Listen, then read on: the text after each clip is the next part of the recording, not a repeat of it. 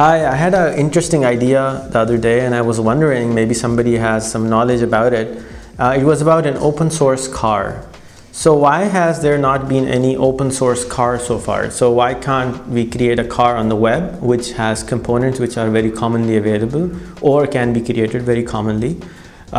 People can download the schematics, people can actually experiment with those components, and these are all standard based components.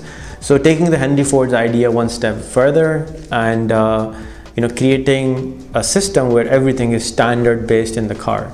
Normally all these companies create components which are not compatible with the other car. So why aren't they not compatible? So why can't we use a Toyota Camry's particular component with a similar size of car in Daihatsu or in Honda or in Chrysler or in Ford? So why can't we create an open source car where the prices would go down extremely low in the countries like India and countries like in Africa and Pakistan and Bangladesh? Why can't we use these cars then to standardize ourselves and create a cheap car? If Tata can create a Tata Nano, why can't we have a similar car for $1,000? So why not create a project for the world where there's $1,000 car, anybody can afford it, and it runs maybe on air and something like air engine, or it runs on water, or it runs on some other fuel, so that it is cheap on fuel, it is economical, and instead of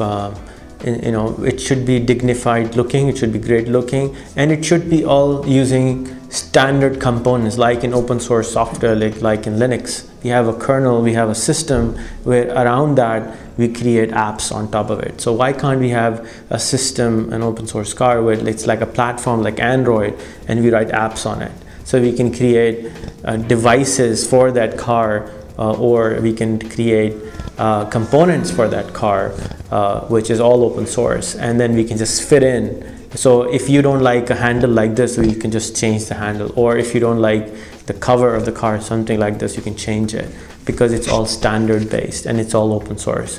So I was just thinking with it, and I think we are going to play with that idea, and we're going to put more information about that on ajiel.org, ajiel.org. That's a project we did a few years ago with the university for making a car which runs 170 kilometers on a liter.